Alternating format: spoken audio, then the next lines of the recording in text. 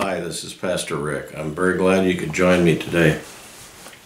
I want to read a passage to you from Acts chapter 2, beginning at verse 43. It says, "And everyone kept feeling a sense of awe, and many wonders and signs were taking place through the apostles. And all those who had believed were together, and had all things in common. And they began selling their property and possessions, and were sharing them with all as anyone might have need.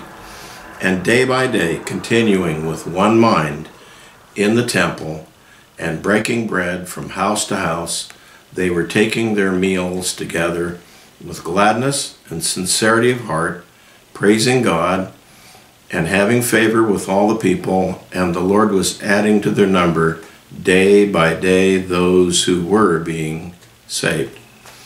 I think that is one of the most wonderful passages of Scripture. When it starts with everyone kept feeling a sense of awe, the reason wasn't because they were amazed at what they were accomplishing. It was that they were amazed how God was working through them to accomplish great things. There are many people in our world today who are struggling, looking for hope, looking for answers. One of the reasons we changed the name of our church to Living Hope Baptist Church was because we know there are so many people struggling without hope. They're very discouraged. They've almost given up. And I want to say to you, it doesn't have to be like that in your life. We offer hope to people. It doesn't cost you anything. And Jesus Christ is the one who is the source of the hope that we give. When it talks about everyone kept feeling a sense of awe, and many wonders and signs were taking place through the apostles. What's interesting is in the body of Christ, the church, which is made up of all the members of the church, the Lord is working in our lives. In fact, He never leaves us. He never forsakes us. And if we will learn to listen to Him and then choose to obey Him and follow Him, He not only transforms your life and mine, but He also enables us to do some amazing things in our life.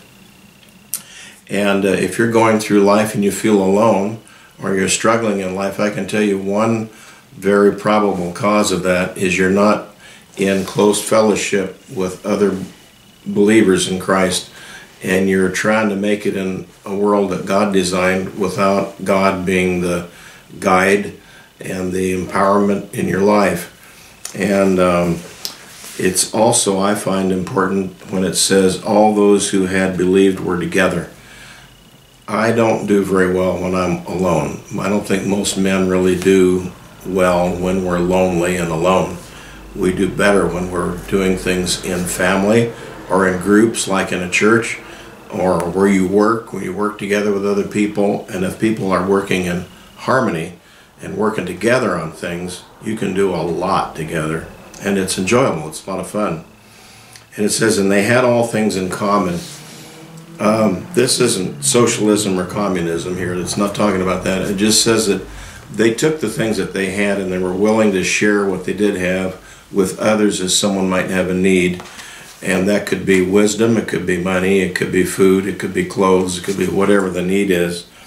And it says, and they even got to the point they began selling their property and possessions and sharing them with others. When this was written, it was really hard times. It is possible that the United States and the world could experience hard times like that again. If we do so, it's a lot easier to go through hard times if you have a church family and if you have friends that you've made that are trustworthy. And it says, day by day they continued with one mind in the temple and breaking bread in the house, from house to house.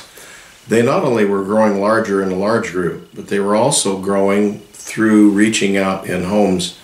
And one of the ministries in our church that I'd like you to find out about, if you ask, is about our home ministry. We have home Bible studies, and people can come and join that. And that's where you just come as you are. You get to ask questions, you make friends, and you're going to grow. So makes life a lot more pleasant if you enjoy fellowship with others. So if you're interested in that and tired of being lonely, or if you need some hope or help, or you want to encourage someone else, if all your life's in order, then you can help someone else, okay? God bless you.